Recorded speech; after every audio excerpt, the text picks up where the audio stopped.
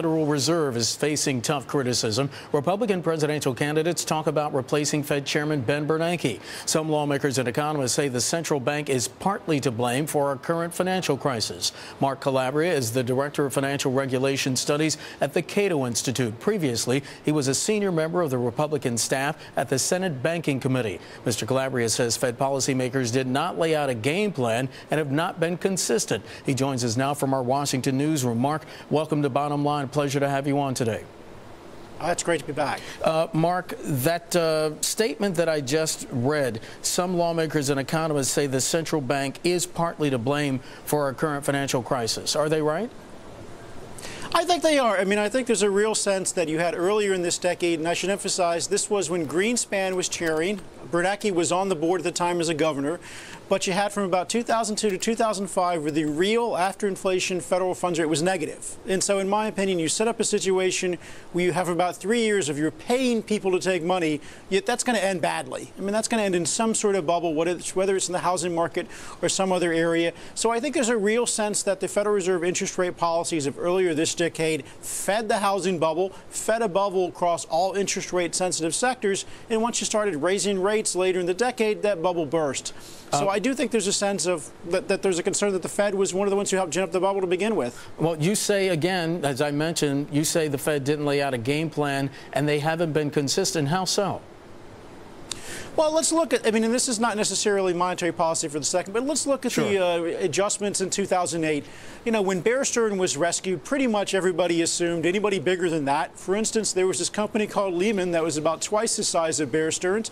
Everybody pretty much assumed if Bear was going to get assisted, Lehman or anybody else who got in trouble got assisted. And as we know, Lehman got 2 or 3 different offers to be bought, to be purchased, to be restructured. It rejected all of those because it based the assumption of, I'm going to get assistance from the Federal Reserve or the Treasury. And so, again, I think the sense of who is going to get bailed out under what terms, again, compare WAMU versus Wachovia versus, you know, some creditors took losses, other creditors got bailed out. So in terms of financial stability and the rescues that we saw in 2008, it was really across the board who got treated well, who didn't get treated well.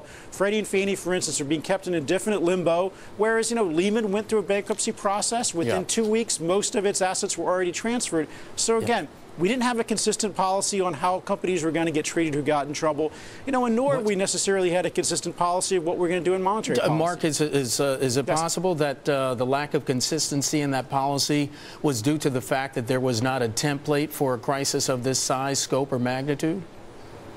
I'm not sure there's a template for much of a crisis at all. I mean, you know, we have a template now under Dodd-Frank, but we don't use it for Freddie and Fannie. So if we're not going to resolve Fannie Mae, why do I think we're going to resolve Citibank? You know, that there were tools on the table. The bank regulators did not want to use bankruptcy proceedings. Now, I think you could do some changes to bankruptcy that help. Now, they had options. So I think the often choice you see presented, that it was either rescue or liquidate, is a false choice. I think there were other options that simply weren't considered.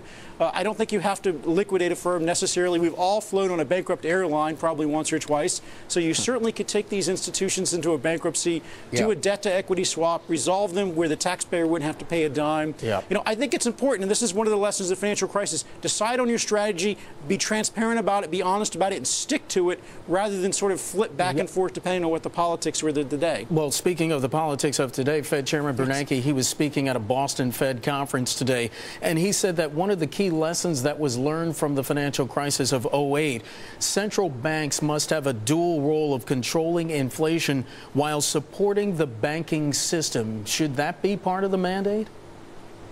I think we need to open that up again, and it's important to keep in mind that the chairman was talking to an academic audience today, mostly economists, and was really trying to justify, I think, to the academic community some of the actions that were taken. And there really is this very large debate. A number of countries, like, for instance, the ECB only does monetary policy, does not supervise banks. Britain, they had a division, and they're going back and combining them too. So various countries do it various differently. The Federal Reserve supervises, regulates banks at the same time it does monetary policy. Quite frankly, for maybe the very same reasons that Chairman Bernanke says we need to keep the two, I think we need to separate the two. His argument is essentially the information you get from bank supervision lets you know when you should ease monetary policy to add stability to the banking system. Quite frankly, I don't want loose money just to bail out the banks. once the Federal Reserve is responsible for the banks, then I believe you compromise your independence on monetary policy, because monetary policy gets conducted also to try to bail out banks rather than just worry about overall inflation. Mark, if I might ask, we have about a minute left. Sure. We are hearing a lot. We heard it during the presidential debate that Bloomberg sponsored just last week up at Dartmouth. This undermining of Fed Chairman Ben Bernanke. Does it hurt or does it help? Well, certainly I think the Federal Reserve is a topic that needs to be debated. We do live in a democracy, and the Federal Reserve should not be independent of public debate. In all the time, the Treasury Secretary, the President meets with the Chairman of the Fed. So I think it's legitimate that we're able to raise a variety of voices and ask what exactly the Fed is doing. Sure. I can't think of a topic more important than monetary policy that the American public and Congress should be more involved in. We can debate which policies that should be taken, but I think it's absolutely critical we have that debate. Repeatedly, Chairman Bernanke has simply said, I didn't want to be the chairman, over the Great Depression too. I did what I needed to. Well, they regularly told us they couldn't tell us who was being bailed out, who was being assisted. I mean, once that information has regularly come out, I think it's added more transparency to the Fed. I think ultimately having a debate about the role of the Fed will strengthen the Fed rather than weaken it. Mark Calabria, Director of Financial Regulation Studies at the Cato Institute, joining us from our Washington bureau.